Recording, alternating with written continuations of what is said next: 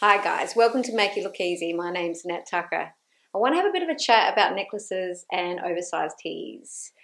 If you're not someone who enjoys tucking your t-shirt yet, there's some other little things that you can do to help add some curve so you don't feel too swamped in that t-shirt. Because you all know I like you to buy them bigger and I like you to manipulate them into adding curves, all right? Now the first thing we have to do, the oversized tee I have on today is higher in the neck. So it's higher than my face length.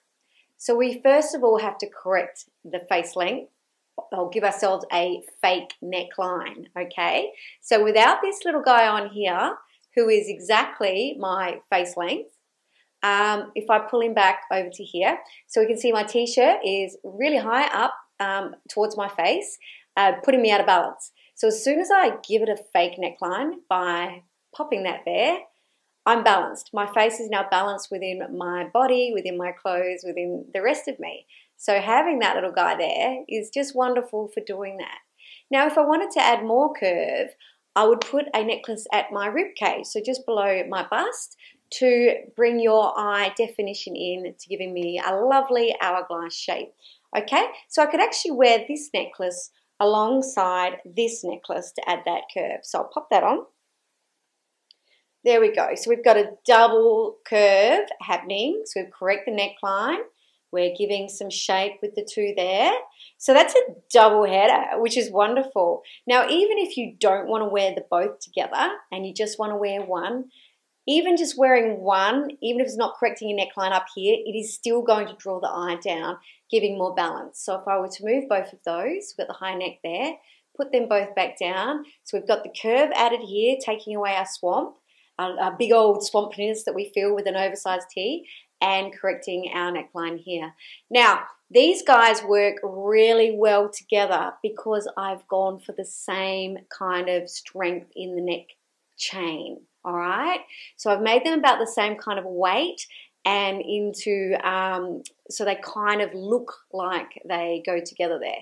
So that works. But I want to show you another collection I've got that we could also do this with. So this is this is my darker. This is what I'm adding my bit of dark. So I'm just going to take them off, pop them over to the side. There we go. So face length and a rib cage length. Pop them over there. So now I'm going to start with the face length on this little light guy here. So he comes in a few lengths, so I can shorten him as well, and my top is too low. But we're going to correct the neckline and give it a whole new look. Here we go. It's so hard to do up your necklaces when you're not looking in the mirror, and my fingers are always so clumsy. There we are. All right. So that's us connecting the neckline. A bit of a lighter look here, so I've gone much lighter, and then if I wanted to add the rib cage to give me more curve, I can put on this little guy like that.